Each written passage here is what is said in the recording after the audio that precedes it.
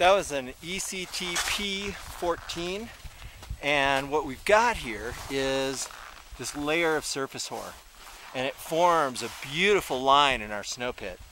And so where we've been able to go and dig down and see that layer of surface hoar, this is about 35 centimeters down, a little over a foot deep, we're finding really easy fractures on that, and those fractures are propagating. And it's interesting because in some areas, like right here, we have a really mild ice crust right underneath it.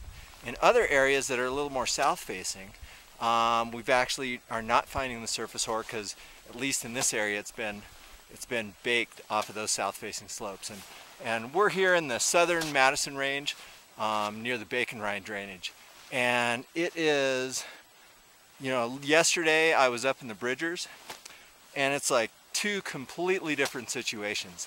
There we felt fairly comfortable getting out into avalanche terrain.